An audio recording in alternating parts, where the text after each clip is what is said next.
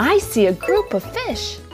A group of fish swimming together in unison, meaning in the same way? Well, that's called a school of fish. Fish school together with other fish just like them in order to eat, to protect themselves against enemies, and to socialize.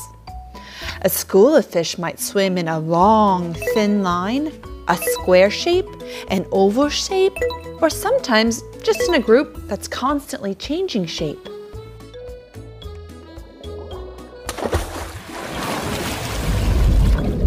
Adults might learn to scuba dive so they can swim under the water for a long time.